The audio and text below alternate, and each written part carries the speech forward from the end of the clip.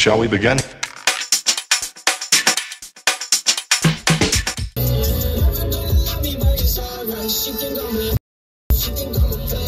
Alright, good morning. It's not really morning, it's more like noon. I finished feeding the horses and doing blankets and turning out and everything like that, and got lazy and laid back down for a minute because my back really hurts. But right now I'm on my way to go run some errands really quick. Gotta get some groceries, gotta get some dog food, and then I'm gonna come back and start riding. I decided to do my errands in the morning because it's still like 34 degrees, and I'm waiting until it's a high of 55 today. So, yeah. Anyways, yeah. I got flavor blasted goldfish and a dinosaur balloon because I'm an adult. Okay, now that I have had my lunch and my tummy is happy, before we go out to the barn, I want to unbox this and give it a try just sitting still before I try to use it on top of a horse. So you're supposed to put it on your helmet, obviously, but I don't keep my helmet in my house, so I am going to improvise, and I've got one of my hats that is relatively flat build, and we're going to open this up. So for those of you that have not seen this, it's been circulating around Instagram as of late, and it is called the EquestrianBliss. And basically what it does, it's pretty simple, but like, if it works, we gonna have a game changer here. So comes with some pretty simple instructions. Like, it really, I'm not a technology person, and it really does not look that hard to use, so let's hope it stays that way. But basically what it does is you clip it to the brim of your helmet. My words are not working today. Clip it to the brim of your helmet, and it vibrates every time you either look down or you roll your shoulders. And she's got a really, really cool, like, informational and introduction video on the Instagram, which I will link below. But yeah, she told me to check it out and see what I think before riding with it. So, fully charge your EquestrianBliss. The red charging light will turn green when fully charged. I did not charge it before making this video. But we're gonna try it anyways. Ah! It vibrated. Ah! Ah! Okay, I don't know if you guys can... I don't know if you can hear that or not. Step 2, slide the device onto the helmet brim, positioning it under the brim and the clips over the front. So one of the things I did ask about that is, I have the Sam Shield helmet, and if you guys, anyone else has a Sam Shield, you know it's got that kind of funky material. And I made sure to ask if it's not going to scratch the helmet because it is my show helmet. But she reassured me that it would not scratch the helmet, so that's a plus. This is definitely not going to fit on my hat because it's not meant for a hat, but for testing purposes, we're just going to roll with it.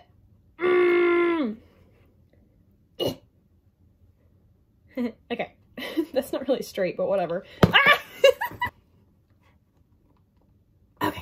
Okay, all right, that's good, it's on there, kind of. Squeeze each clip to secure it tightly to the brim. Test by tipping the helmet down.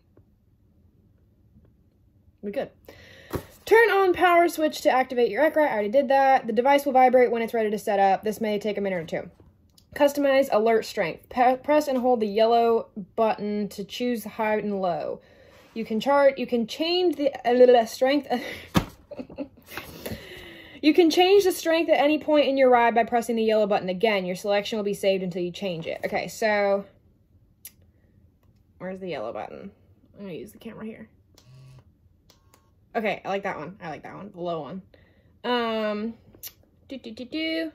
Customize alert delay. Use the time adjust slide to choose a 2 or 4 or 6 second delay before EquestrianBliss signals an alert that the chin eye level has dropped below the customized level.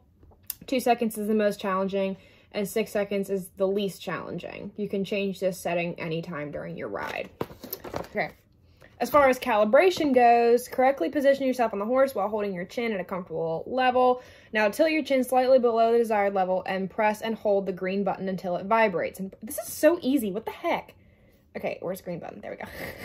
I can't see it because it's like awkward on my hat, but like honestly, if you wanted to use this with a hat, I feel like you could. Like if you got it on there, if you had a brim that's not as thick as mine, Okay. I already forgot what I was doing. Hold the green button until it vibrates. Okay, green button. So, wait, what? There's the green button. Okay. Okay, so at this level, that's looking down. Okay. Ah! Okay. It's kind of scary to get used to. Okay. Wait. Oh! It must be on the 6-second one. Okay. Time adjust. Oh, I forgot about that. Okay. This has, like, me excited to ride. Because, like, I really, really, really want to try a lot harder for my EQ classes this year. This is my favorite class, and I always feel like I go in there and I just don't have a plan. So, okay. Alright, so this is eyes up. Yeah. Oh, that's so weird! I like it, though. I like it. Okay. Yeah, this is crazy. I personally like to use my little Herd of Zebras backpack to take stuff to and from the barns. I've got the Equestrian camera battery camera and my solo shot camera tripod, and we'll shove it all in here. I could definitely feel like a whole dead body in this thing, but that's besides the point. I also feel like it should be known that I did some nasty damage to my like back / shoulder, and it hurts a lot. So if y'all see me moving funky, mind your business. You're disgusting, but I still love you though. Why are you so goofy?